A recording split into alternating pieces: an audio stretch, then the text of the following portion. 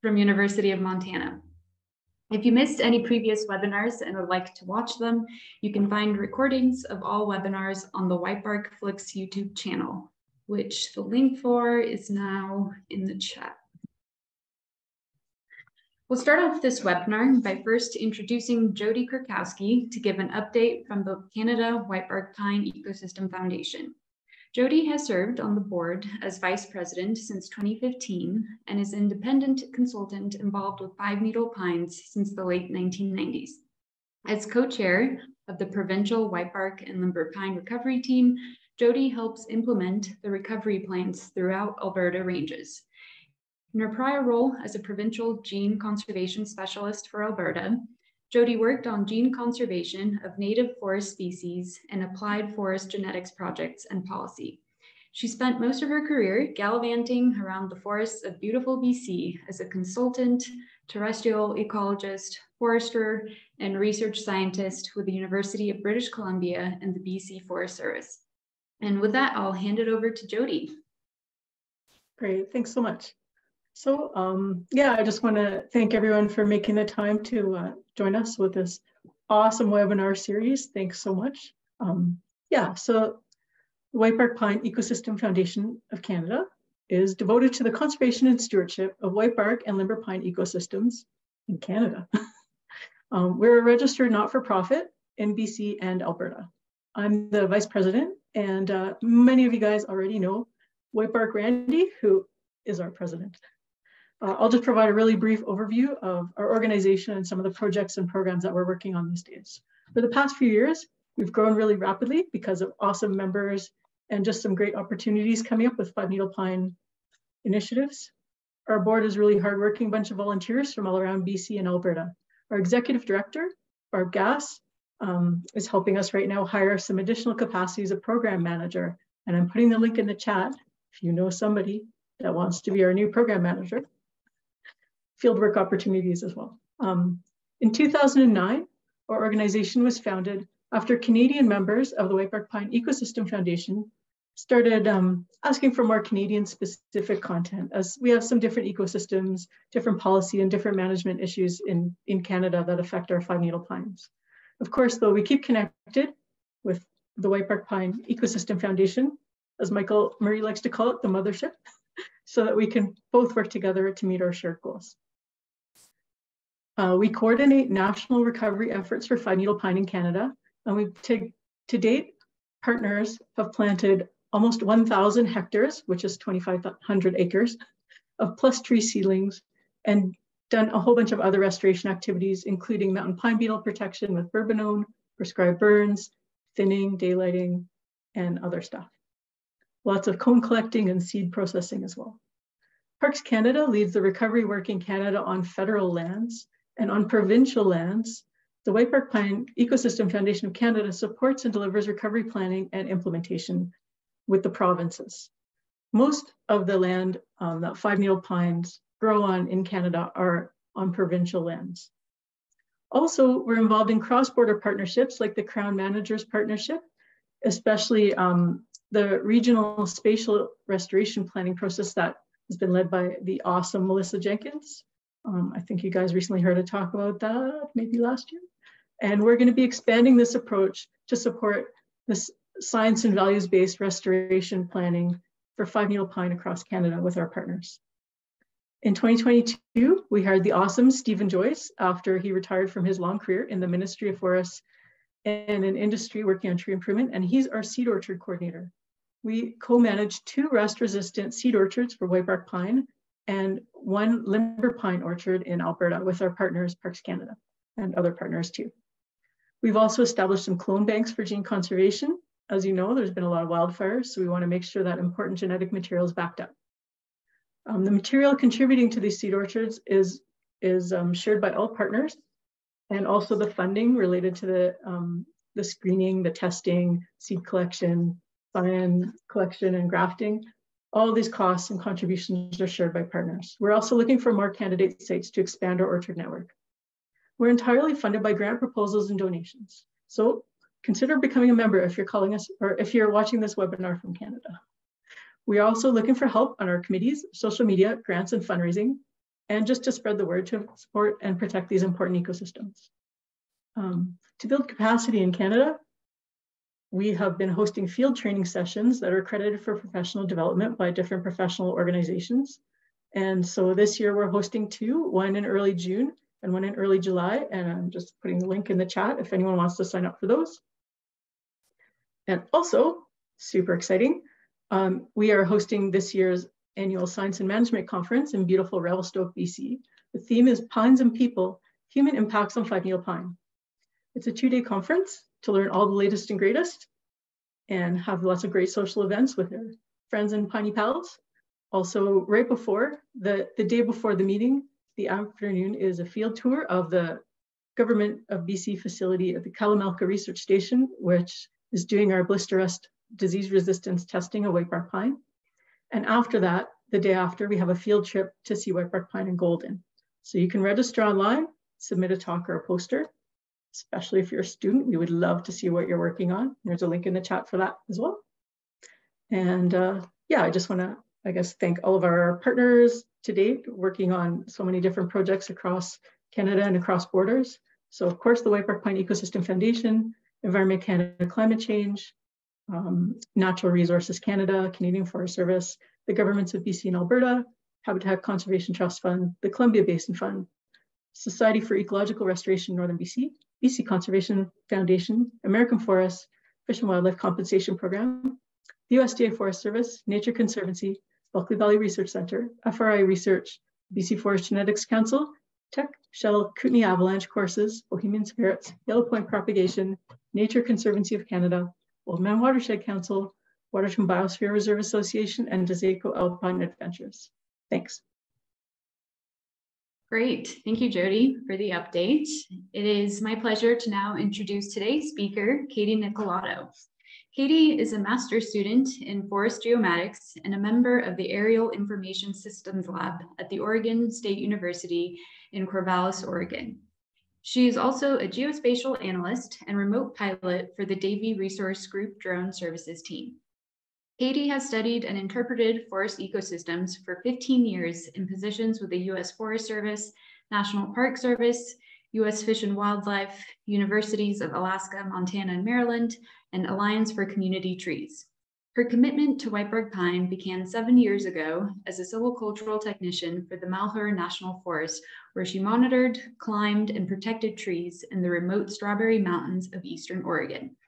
Her continued work with whitebark pine in this region is featured in recent issues of Nutcracker Notes, the journal of the Whitebark Pine Ecosystem Foundation. Her latest article in the spring 2023 issue is titled Using Drones to Support Five-Needle Pine Conservation. Katie's relationship with whitebark pine also extends into her personal life as a skier, backpacker, climber, and musician. So if you have any questions during Katie's talk, you are welcome to type them in the chat and I will read them aloud at the end. And with that, I'd like to turn it over to Katie. Thanks, Tio. Also, thank you to all the organizers, especially the grad students, Vlad, Laurel, and Tio.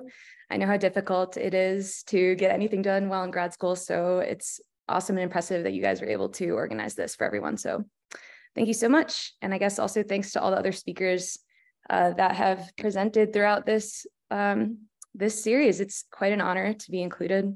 So I'll just share my screen.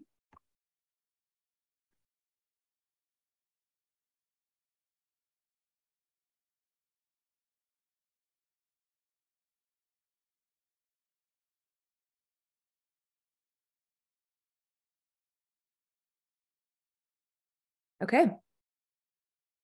So my talk is going to be about using unmanned aerial systems and on-the-ground hiking surveys to look at whitebark pine in Oregon Strawberry Mountains. And I kind of wish I'd titled it a bit differently because I definitely want to take a broader approach to this rather than just talking about using drones in the Strawberry Mountains. As we go through the webinar, I would love if this could be kind of a discussion or opportunity for thoughts about using unmanned aerial systems or drones to work with whitebark pine and all high elevation 5-needle pines. I would rather this not be like a research and results talk, but more of just kind of an informative session and to get you thinking about a possible future for this technology in whitebark pine and 5-needle pine conservation. And so before I start, I would like to acknowledge my collaborators, Mike Bohannon, who is botany staff on the Malheur National Forest. I would like to acknowledge the Malheur National Forest silviculture and botany divisions for all of their help over the years. And I would also like to acknowledge John Van Gundy, who has really been kind of the driving force behind a lot of this work, as I'll explain in a bit. And I would also like to thank my partner, Mark Kirstens, for assistance in the field. And you can see on the right there, that's kind of our little team that I'll be representing today. And John's gonna hate me for this, but I did want to point out that John was profiled in the latest issue of Nutcracker Notes, and it's quite a lovely read. It kind of put me at peace. He's a fascinating guy with a big heart and loves to help both people and nature. And like I said, is definitely like the driving force kind of behind a lot of this work. And I also wanted to recognize him because for those who might be students in this chat, he does contribute some funds towards a scholarship through the Whitebark Pine Ecosystem Foundation Student Grant Program. So I think the applications have closed this year, but if you want to apply in the future, go ahead. And also, again, just to say thank you, John, for the personal work that you do for Whitebark Pine, especially in Oregon. Okay, so I'm going to start with an overview of my talk. So we'll begin with the project background. Then we'll go into the context of unmanned aerial systems in forestry and 5-needle pines. Then we'll get into kind of the more specific meat of this talk, which is our testing and use of unmanned aerial systems or drones in the Strawberry Mountains of Oregon in particular. And then I'll finish with some considerations and conclusions. Like I said, I want this to be more of kind of a thought process and discussion about what you think you could do with drones to help conserve 5-needle pines. So as we go forward, consider a few questions here. I'm going to be addressing some specific things, some general things about drone protocols and how this technology might help you. But as we go through this talk, consider how drones can possibly help accomplish your program objectives, if they could be useful for whatever you may be doing to conserve 5-needle pine species or just whitebark pine. Also, what do you need to know to conduct successful drone operations, especially in the rugged, variable terrain that we find 5-needle pine species? There are a lot of different things we need to think about than when we're flying a drone in town or in your backyard, right? Just like any type of field work. And the final thing is, what is the future of drones in high elevation 5-needle pine conservation, if there is a future for them there? So we'll start with project background. And there are some people in this webinar I know that really aren't quite familiar with whitebark pine. And I know most of us are and are very passionate about it, but I do want to give a quick rundown for people that might not really understand the importance of whitebark pine and high elevation 5-needle pines in general. So on the right here, this is an old growth whitebark pine. These trees can live to be hundreds of years old. They live at tree line in subalpine and alpine environments. A lot of times you will see them afflicted with krummholz, so kind of gnarled and shaped by the wind and the elements. And they're important for a number of reasons. And one is that they are a keystone species in their environment, and also a charismatic species in their environment for also multiple reasons. And one here that I want to point out, perhaps since we are selfish creatures, is humans love them. And so I've got this picture of skiers here, and you'll find whitebark pine in areas where you will recreate a lot at high elevation. So doing skiing, backpacking, climbing, that kind of thing. And so it really adds to the aesthetic, and it's very iconic. It's a super iconic tree in the West for those of us who don't live in the West. And alongside that, it provides really important ecosystem services for animals and for the abiotic environment. So it holds snowpack and helps regulate the watershed and provides homes and food habitat for many different animals. And some of the most famous include the Clark's nutcracker and species of bear, along with some songbirds, nuthatches, woodpeckers, other mammals, squirrels. But the Clark's nutcracker is famously linked to the whitebark pine through its dispersal of seed. So the whitebark pine really couldn't survive without the Clark's nutcracker. It needs the Clark's nutcracker to disperse its seed, and the Clark's nutcracker needs the whitebark pine for nesting substrate and food. And they're a very iconic bird, definitely one of my favorites, and I'm sure a lot of people in this room share that sentiment. And alongside that, grizzly and black bears also love to consume the whitebark pine, and you'll see them foraging for these pines as well. So those are some iconic animals that are associated with this pine. But unfortunately, 51% of standing whitebark pines are now dead, and they were listed as threatened under the Endangered Species Act in December of 2022, with a lot of help from the Whitebark Pine Ecosystem Foundation themselves. And they're listed as threatened because of some major threats. A lot of us here understand that the mountain pine beetle is decimating large swaths of whitebark pine, killing them and creating ghost forests. Another one is white pine blister rust. So that's an invasive pathogen that also kills these trees. And another one is climate change and intensified fire activity because of that climate change. And so there is a very, very concerted effort between the Forest Service, American Forests, the Whitebark Pine Ecosystem Foundation, and others to conserve whitebark pine and save them. And a lot of that work is through genetic testing and experimentation to find certain factions of these trees that are resistant to blister rust and to the climatic intense elements that they're facing. So that's just a little bit of background on the tree for those of you that aren't familiar with this super important iconic species of the West. But more specifically for this talk, we're going to be focusing on whitebark pine in the Malheur National Forest in John Day, Oregon, USA. And so here we have a map of the whitebark pine range, and it's a huge range, but I love this. We're focusing on such a small area of this range today, which is right here on the Malheur National Forest. And so you can see there are kind of like two sections there, a northern section and a southern section. And so that southern red area is where we're focusing on today, which is the Strawberry Mountain Range. The upper northern section is the Vinegar Hill Indian Rock area of the Malheur National Forest, but that's a picture of the Strawberry Mountain Range. It's absolutely stunning. Living there was an absolute privilege.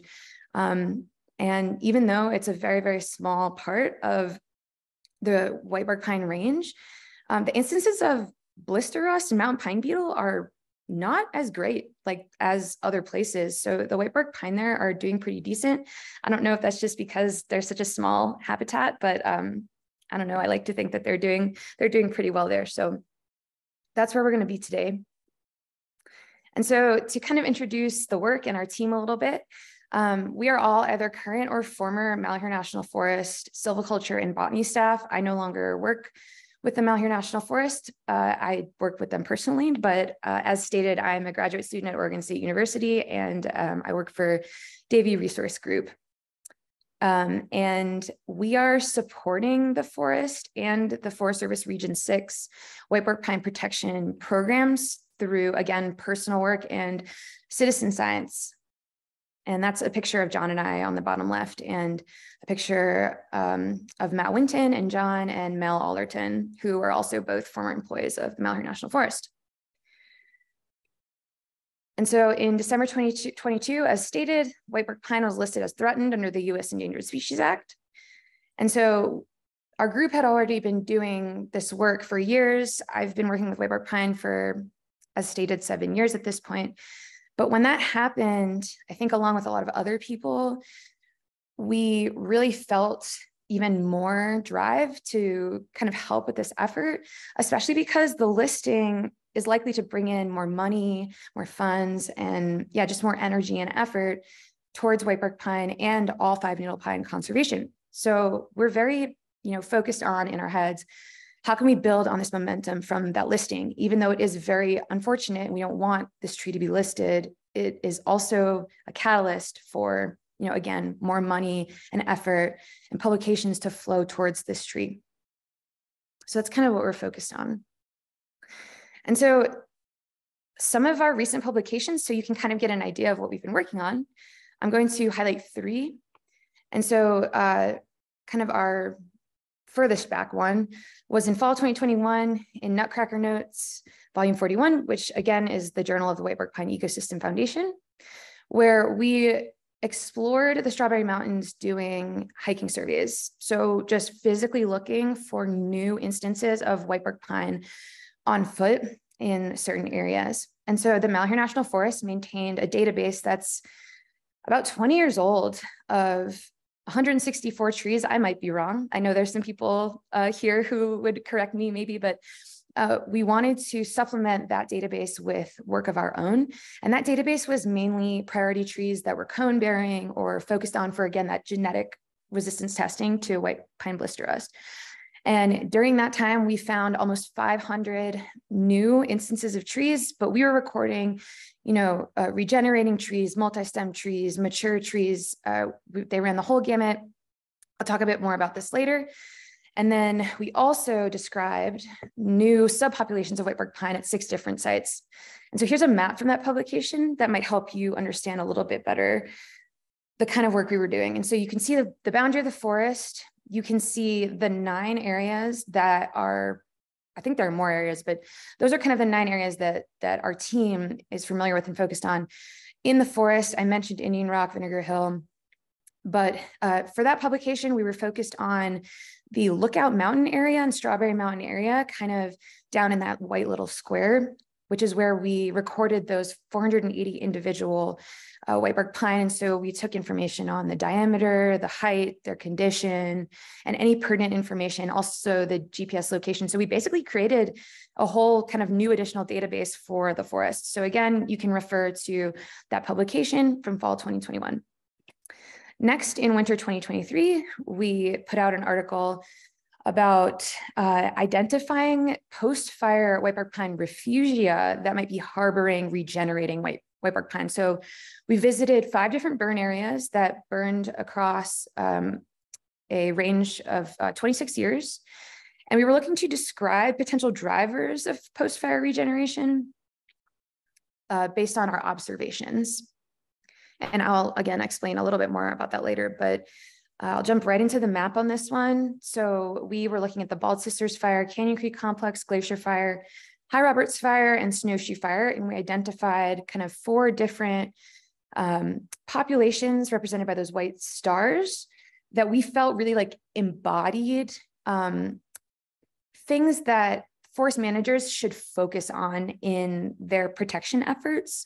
So basically taking what was working for the regenerating whitebark pine to begin with and building on that. So kind of using what nature already had. And then finally, this just came out, I think last week or a few weeks ago. We had an article that focused on using drones to support 5-needle pine conservation. And so I would like everyone, as they're, again, listening to this webinar, to kind of think of this article. And if possible, if you read this article, it was kind of meant to go hand in hand with this webinar. So that this kind of written description of recommendations we had for drone usage to support whitebark pine conservation. They're listed there. There are 7 of them, and I'm not going to get into them as much now. I'm going to revisit them in that considerations and conclusions section, because I do want you to be able to kind of absorb that and think about like why these might be good recommendations. But the recommendations are using drones or unmanned aerial systems for stand exploration, kind of like what we were doing on foot, but using a drone to do that. Forest inventory and health monitoring. As you have heard, these pines are extremely threatened. So using drones to potentially help with that. Aerial cone monitoring, maintaining a visual media database of whitebark pine individuals and stands. doing proof of concept research, using drones for science communication, and to unify stakeholders with technology. So again, I'll get into that a little bit later, but just keep that in mind as we go forward. And so future plans that our team has is to do some dendrochronology or aging and tree coring of whitebark pine in certain areas of the Malheur National Forest. We're going to perform more exploratory hiking surveys, including in the Indian Rock and Crockett Knob Burn and Skyline Trail, hopefully, maybe starting this summer. Region 6, the U.S. Forest Service Region 6 has a series of whitebark pine monitoring plots in the Strawberry Mountain Wilderness that have been maintained for years. We've been working with these plots for years. And so some Region 6 folks are going to go back and measure those plots. So we may be assisting them with that. We are also going to maintain and continue to develop our whitebark pine geospatial database in conjunction with the Malheur National Forest.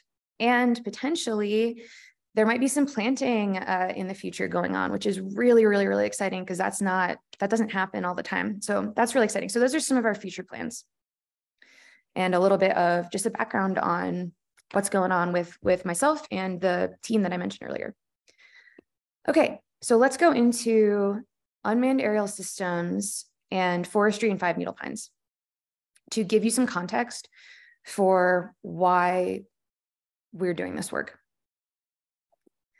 So recently, in the last couple of years, there have been a number of unprecedented whitebark pine restoration plans put into action by members of the Whitebark Pine Ecosystem Foundation, American Forest, the U.S. Forest Service. And so the core of these restoration plans is to prioritize core areas that could benefit the most or like most easily be worked to be restored, basically. And so knowing that, prioritizing those core areas, how would you know whether that restoration is working or how to perform that restoration? And so both of these plans, so these are two of the biggest ones. So the National Whitebark Pine Restoration Plan is probably one of the biggest ones. It brought together so many different people from all over the country, agencies, tribes, legislators. Like, it's absolutely incredible. It's a Herculean effort. It's amazing. And there was another one at the bottom there that focuses on the crown of the continent ecosystem, which is kind of in central North America, shared by Canada and the US. And that brought together a lot of authors too. So those are two of the biggest ones. And so both of them mentioned that monitoring efforts really need to happen to, again, quantify or clarify whether restoration is working and what type of restoration should be happening. And so I kind of pulled out some quotes from these plans. And the first here is that managers must implement surveys to assess health status and trends of whitebark pine, and in the greater context, all high elevation 5 needle pines. So basically when I say whitebark pine, I'm kind of implying that I'm talking about more high elevation 5 needle pines. We need to monitor stand health and conditions over time, integrate monitoring into project planning and management, and use monitoring outcomes to adjust treatments for successful restoration and conservation. So adaptive management. So we can't just do something or implement a plan. We need to watch what happens and change our methods if it's not working, or keep doing what we're doing if it's doing well. And then, oops. And then also from this other document, monitoring treatment effectiveness is critical for adaptive management. So kind of backing up that statement. And then also another one that I wanted to pull out is that connectivity and distribution of populations are key considerations when developing restoration plans. Because if you don't have, continuous populations of whitebark pine and 5 needle pines, you're not going to get proper regeneration. It's going to be patchy. Seed dispersal is going to be very difficult. So understanding how to measure that or monitor that or focus on that is key. And so here's a diagram from the National Whitebark Pine Restoration Plan that goes into that more. And I wanted to highlight here, monitoring adaptive management, long-term landscape scale, high resolution monitoring leads to effective adaptive management. Those are my words. So how do we monitor in this way? Long-term landscape scale, while also addressing individual trees. And high resolution. And so to me, the perfect way to do that is with aerial forest remote sensing. Notice I didn't say drones immediately. I want to talk about just kind of traditional established methods first. And so for those who don't understand what this means, aerial is just from the sky, obviously, and remote sensing means measuring without touching. So a lot of times this is done with a sensor or taking pictures. And so some of the established methods that are regularly used for remote sensing of the environment and of forests are satellites, such as the ones I listed here. These are just a bunch of very famous, well-used satellites with some nice acronyms for you there. Another way is with manned aircraft, so airplanes, helicopters, with cameras attached, or with people inside who are looking at the landscape and measuring that. Some examples are the National Agriculture Imagery Program and the G-Light sensor, which is a combination of light detection and ranging, hyperspectral sensor, and thermal sensor that can be attached to a manned aircraft. The use of two-dimensional imagery, whether it's just your normal color, red, green, blue imagery, hyperspectral imagery, or thermal imagery, is a very, well, maybe not hyperspectral, but a cheaper way. Two-dimensional imagery is cheap, right? Take a picture from an airplane to use remote sensing to measure forests beneath you. And then the next kind of level up is three-dimensional remote sensing. So using technology such as light detection and ranging, which is an active remote sensing method where a photon or a laser pulse or multiple laser pulses is sent down towards the Earth and then returned back to the sensor, which creates an XYZ coordinate in space. And you can create a three-dimensional model of the forest or whatever you want, really, using this technology. And then photogrammetry, which is measuring from pictures. And you can now use what's called structure from motion or 3D photogrammetry to piece, hundreds of pictures together to create a three-dimensional model. So those are some established methods that have been used for decades. Well, some of them. LiDAR and photogrammetry or structure from motion are a little bit newer. And so I also want to touch upon resolution and scale. And I know that Laurel Sindewald did a lot of this, talking about this in her awesome talk like a month ago, but I'm just going to go over it again for those of you who are new. So resolution and scale are some of the most important concepts in aerial remote sensing. So there's spatial resolution, which is the size and structure of objects on the ground that you're measuring. And a lot of times pixel size of an image will be used to do that or to understand that. And then spectral resolution is another option. So instead of using size and structure of objects or features on the ground, you're using color and reflectance and values on the electromagnetic spectrum. So the visible light spectrum or the infrared spectrum to kind of look at vegetative health, for example, the way that light is reflected back. And then temporal resolution. So that's the frequency of observations and the repeatability of whatever data collection you're doing. So how often can you revisit something over time? So for example, satellites will make, a rotation around the Earth and they'll measure a certain amount of times, or you'll take a flight in an airplane, once a year or twice a year. So that's like temporal resolution. And then there's scale. So there's landscape scale, which means data coverage across a large and complex area, like an entire forest. But then there's also individual tree scale in the concept of forestry, which is data coverage of a discrete and contained record. So an individual tree. So, sometimes you'll do remote sensing and by the end of it, you'll have a tree list of many trees, but an individual record for each tree. So those are just some basics of remote sensing that are critical to think about as we move forward. And so this is a lot to look at, but I did want to pull out some literature that kind of exemplifies, including some of Laurel's research that I mentioned earlier, which is pretty awesome, just kind of showing traditional methods of remote sensing. So these papers use aerial surveys by humans and airplanes, satellite imagery from the Worldview satellite or the Landsat satellite, or even using machine learning, such as EDART, to use Landsat like imagery to quantify things. So those are just some of those examples there. But we're in a new era at this point, and that is the era of drones. or unmanned aerial systems, and they can be used for whitebark pine conservation. And so for those who don't have any experience with drones, drones are also called remote aircraft or unmanned aerial vehicles, kind of interchangeably. And they carry payloads that can detect information. So like a sensor, like a camera or a LiDAR, light detection and ranging sensor, like I mentioned earlier, or dispersed materials such as seeds or maybe herbicide or pesticide even. And drones can cover tens, hundreds, and thousands of forested acres in one flight mission with centimeter resolution. And so the advantage that drones provide over some of the traditional methods I just mentioned is honestly the resolution. That centimeter resolution is amazing.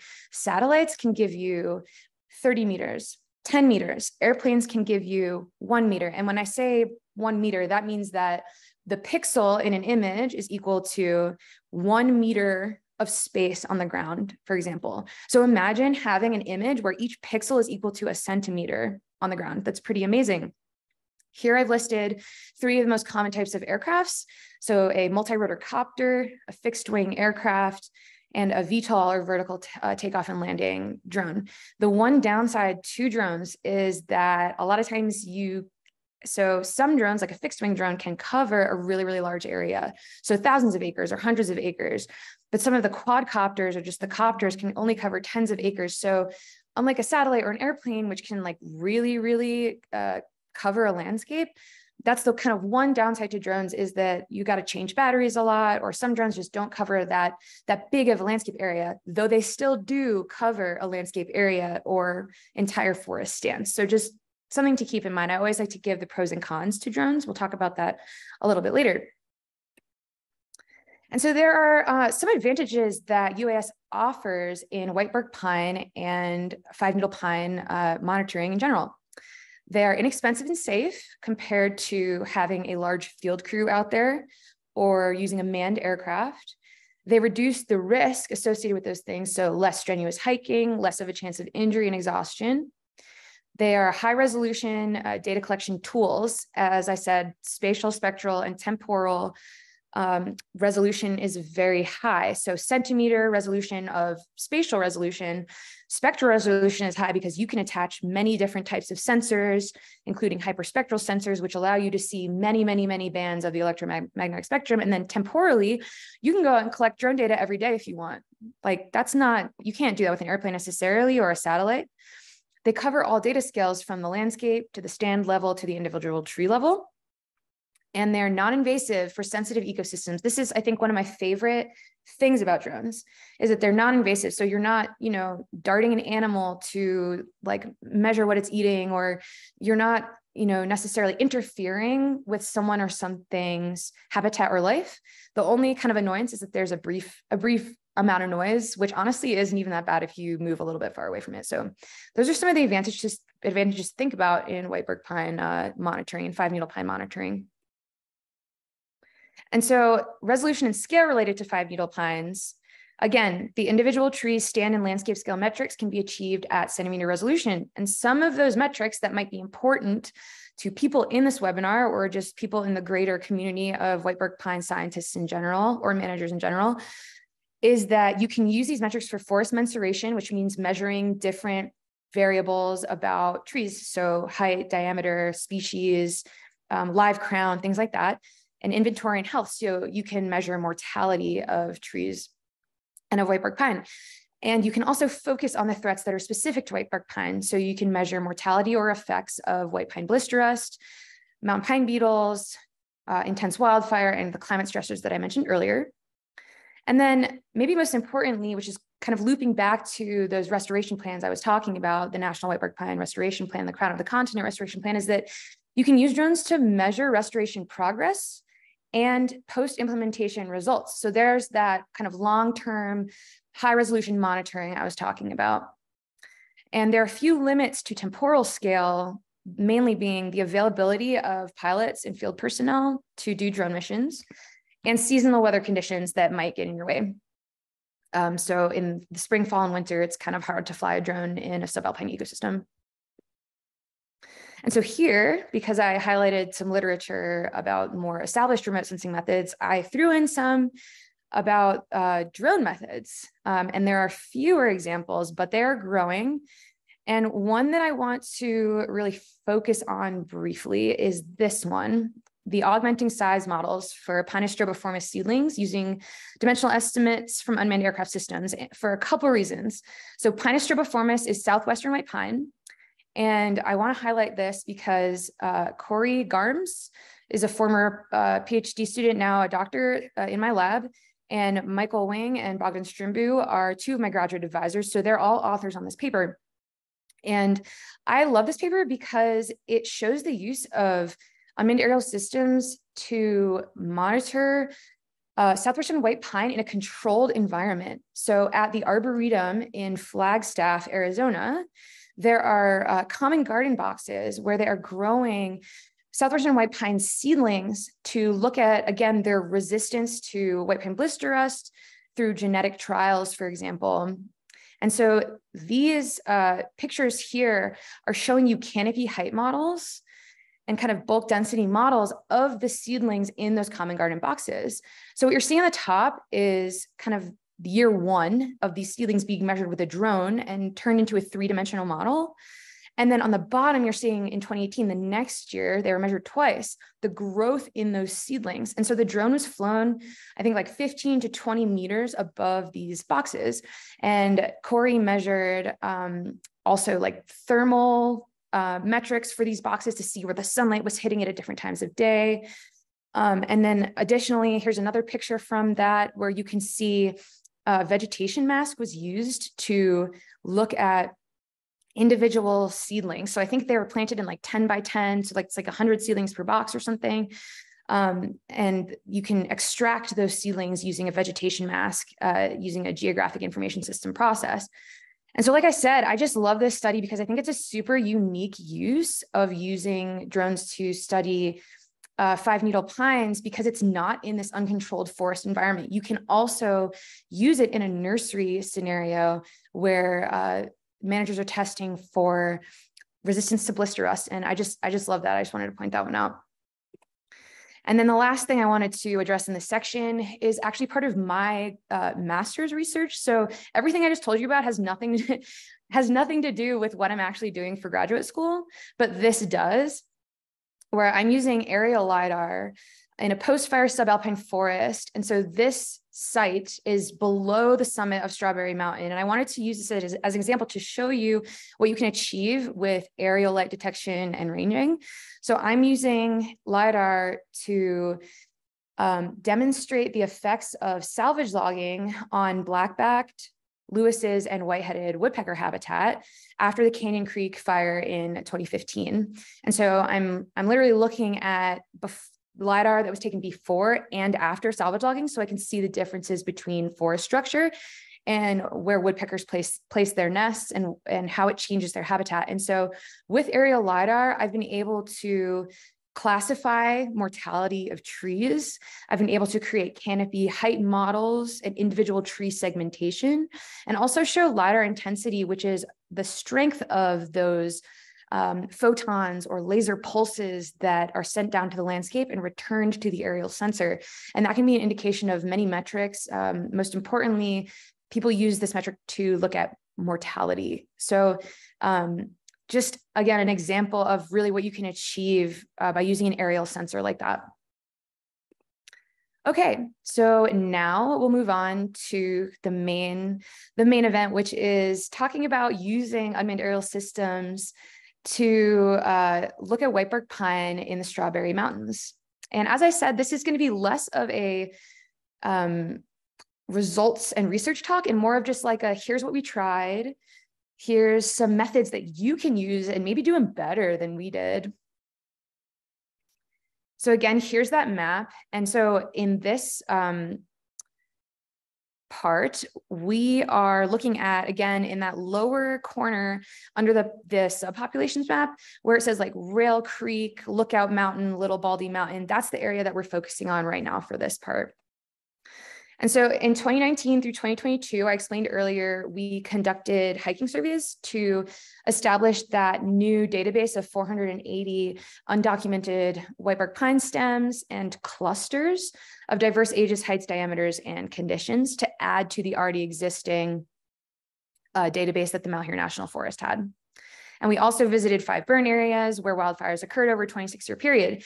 And in those burn areas, some of the drivers of post-fire whitebark pine regeneration that we found in refugia sites were trees being multi-stemmed, which it's been shown in the literature to increase chances of survival. So if one stem dies, maybe the other stems will stay alive. And a lot of multi-stem trees are formed from those birds, the Clark's nutcracker, caching whitebark pine seeds. So it kind of shows a healthy relationship there at that site. Another driver is that whitebark pine are in a riparian ecosystem. So a groundwater dependent ecosystem, it's wet. There's a lot of riparian vegetation that creates kind of a refugia from climate effects. And also having co-dominant or dominant Western white pine in the area, because a lot of Western white pine indicators can be similar to those of whitebark pine, especially like their resistance to blister rust. They show kind of similar effects.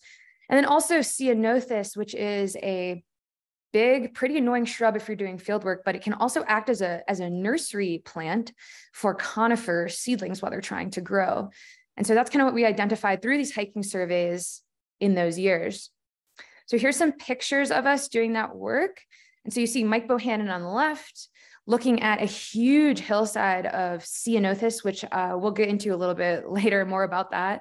And then John is doing a lot of scoping, measuring, and writing down, looking at the map. So that's just kind of our on foot kind of aspect of that. And I love this part of the whitebark pine field work. I could spend all day out there. And then in 2021 and 2022, we decided to integrate unmanned aerial systems. And our main question was, how can drones aid in finding, inventorying, and interpreting remote whitebark pine stands? And so by interpreting, I mean both amongst ourselves. So like, what can we see with a drone or figure out with a drone? And then kind of think about why certain things might be happening in a stand or to a tree, but then also interpreting that knowledge to other people, like I am doing right now in this webinar, which you'll see more later. So that's kind of our main goal here. And so think about that Nutcracker Notes article that I mentioned earlier, and I'll come back to later. Some of these advantages are mentioned in that article and were part of that list that I was talking about earlier. But the first really most giant improvement here was site accessibility and coverage. So featured here is that huge hillside of ceanothus. This is at Rail Creek, and you can truly see how dense it is if you look at John and I in the top pictures, and then just the coverage of it over the landscape in the bottom. So in that ceanothus is whitebark pine and Western white pine. And so getting to those seedlings, which might be covered sometimes by that ceanothus, was extremely difficult. And so using a drone to scope out those areas made it a lot easier to find the seedlings and keep track of them. And then another one is, rocks, cliffs. The terrain can be really rough. That's me on the left doing some backcountry skiing up to, that's actually a limber pine in Southern California.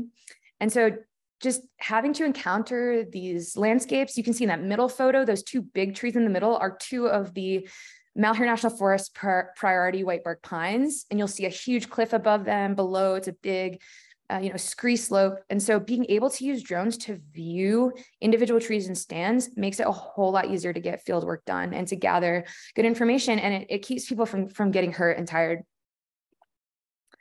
And so here's another application that I just love. I think this has huge potential. I would love to see this kind of used more in the future, but it's for cone monitoring. And so this can be helpful because, for example, whitebark pine go through cycles every 2 years of growing cones. And so climbers will go up and cage those cones to protect them throughout the summer from Clark's nutcrackers and squirrels, for example, so that they can then be collected and used for genetic research and propagation of trees that are immune to white pine blister rust. And so you can use drones to not only kind of quantify the cone crop, but to kind of plan your scheduling, your climbing schedules, and your monitoring and management schedules around these cone crops. And so I just like manually went through this picture and some of the pictures that I've taken and found the cones there, and I highlighted them. So that's a lot of cones. That's a nice looking tree. That's a high priority tree for the Malheur National Forest. So they focus on that every year and make sure that they keep a good record of that tree. I also have been on the side doing a little bit of experimentation with image classification. So training the computer to identify cones. I don't have those results for you today, but that's just something I wanted to put in your mind is I think that there's huge potential for automating the process of counting cones. Like if you have a data set of 100 trees, you don't want to go through and like count all the cones yourself. Maybe you want to tell the computer to do it for you. So I just love that. I feel like this could be really big. And here's another picture. This is actually a sugar pine, again, in Southern California. I'm on a job for Davey Resource Group right now in Southern California. So I decided to take some extra footage and throw some stuff in there for you. So this is a sugar pine. And then again, here are those cones on the sugar pine. So those aren't mature cones, but yeah, so sugar pines and limber pines are also 5-needle pines that the Whitebark Pine Ecosystem Foundation and others focus on. So again, a really cool use of drones to keep track of cone crop. And then reproduction monitoring. We used a drone to fly sites where there was whitebark pine reproducing. And so you can see outlined by the yellow flagging, the little baby whitebark pines there, which I would say this was kind of hard. Like, I don't know if I'd recommend this, but it is something to think about, especially if you want to do an automated mapping flight where you might be able to pick up different spectral and structural signatures of these little baby regenerating whitebark pines after wildfire, for example, which leads me into 2-dimensional and 3-dimensional mapping. These are examples of 3-dimensional LiDAR mapping flights that I performed in areas that can be prone to sugar pine, for example. And so you can set up drones to fly automatically and create a 3-dimensional model of a stand. And then you can use that information to quantify certain variables in that stand, again, such as mortality and age and things like that. And then another one is visual media content creation, which is really important for a couple of reasons. Again, pictured here, you've got limber pine, whitebark pine, and sugar pine. And so that can be helpful simply to have a database of individual priority trees that you can keep track of their health. For example, if you're a forest manager or a silviculturist, just to like have a visual record of these trees every year or however often you want your temporal resolution to be. And then additionally, this can be super helpful to have photo and video for social media, for science communication, for just communicating with people and kind of making them care about these species and making 5-needle pines popular, for example. Okay, so to our last section, considerations and conclusions. I know I'm running out of time here, so I'll try to make it quick, but this one's a little bit wordy. And so this section is for anyone who actually wants to consider using drones to monitor and manage whitebark pine and 5-needle pines. So again, we're going to revisit our 3 questions. How can drones help accomplish your program objectives? What do you need to know to conduct successful drone operations? And what is the future of drones in high elevation 5-needle pine conservation? So hopefully your gears have been turning and you've been kind of thinking about that. And I'm bringing it back again to those 7 recommended applications for high elevation 5-needle pines. Stand exploration, forest inventory and health monitoring, cone monitoring, creating a visual media database, conducting proof of concept research, because as I've shown, this technology is kind of new in the realm of 5-needle pines. So there's a lot of opportunity to do innovative, novel research here. You can use drones for science communication, both to create products for science communication and to bring people together and encourage people to love whitebark pine, 5-needle pines, and drones, and to unify stakeholders in a shared mission of using this technology for good. And so the first step is to develop a transferable framework that can be transferred between whitebark pine monitoring plans for 5-needle pines. Where and when does it make sense to use drones? Which variables will you measure? What are the protocols you're going to enact? What's the best equipment for the job? Strengths, weaknesses, current and potential challenges, personnel training, hardware and software that you need, if you have any budget restrictions, and if you want to fuse drones with other technologies, so human surveyors, terrestrial and mobile data, satellites, and manned aircraft, for example. And then a few challenges that you might encounter. Fieldwork is going to be the hardest one. You're working in an area that is extremely variable, mountainous regions. These trees live at high elevations. So I would suggest planning your flights for June, July, and August. Otherwise, you're going to be socked in, like the picture in the background there. This was a super windy day when we were trying to do some on-foot surveys. You want to time your fieldwork with natural cycles. So if you want to measure cone production, Clark's breeding and nesting, and maybe how the pines are looking at that moment while they're doing that, and relating that to resources that are available to those birds, or during fire season, making sure you're not flying when there's smoke out or fire ops happening. And then really important, the air at high elevations is thinner, which will affect aircraft behavior. So it will affect battery life, the ability for it to hold payloads. Strenuous ground truthing cannot be avoided even with drones, because you're in a mountainous region and you need to make sure that what you're measuring with the drone is the same as what's on the ground. It's logistically remote, so you need to consider your battery, vehicle, and crew management and what type of drone to use. If it's heavy, you might need to carry it in a backpack, so you've got to think about that. It's illegal to fly beyond visual line of sight without a waiver from the Federal Aviation Administration. It's illegal to fly in designated wilderness, and designated wilderness includes 29% of whitebark pine's US range. And it's also illegal to fly in your wildfire operations, so all things to think about. And then challenges for the drones themselves. I recommend seeking advice when you're beginning your drone journey if you want to start, because you'll save a lot of headaches when it comes to compatibility between systems, acquiring the proper equipment for the task, and realistically understanding timelines, budgets, and deliverables for projects. I don't know where I'd be without the mentorship of my graduate advisors and lab mates. Straight up, it would have been a lot harder for me. Do you want to have a drone program in-house, or would you like to outsource it? This depends on the skills, budget, time, and interest available to your program. You need to add time and resources for ground truthing operations and mistakes, especially in high elevation terrain with complex forest data sets. And you must be licensed to commercially operate a drone through FAA Part 107 licensing, or to dispense agriculturally, seed, or spray, which is a Part 137 license. And finally, a lot of times people don't want you flying a foreign made, so mainly a Chinese drone, over property or sensitive areas. And so you need to think about using a blue UAS, a drone that is on the list that's approved by the Department of Defense to fly in certain areas. And then a last challenge is with analysis. So you may need advanced or expensive sensors and software to detect forest variables better, such as a LiDAR, hyperspectral, or terrestrial scanner, but you can achieve a lot of goals with video, two-dimensional images, and photogrammetry. Also, working with complex forest data sets like three-dimensional LiDAR and photogrammetry requires specialized knowledge and skills.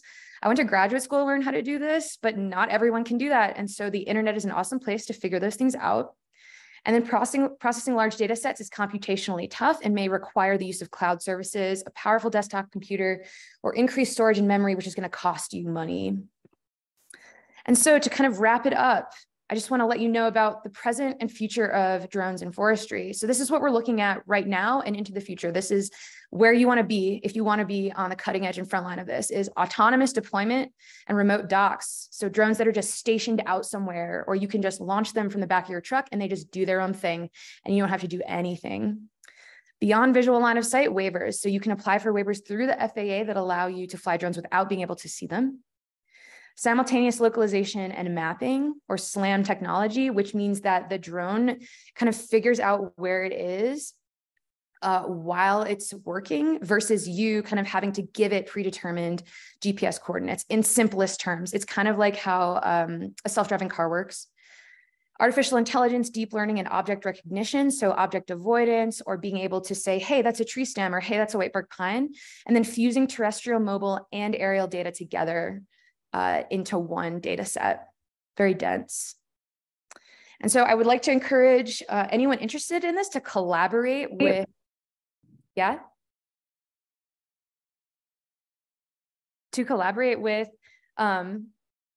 parties such as the Forest Service research stations, universities with drone programs, the private industry, consultants and developers, and public and citizen scientists who are passionate about this.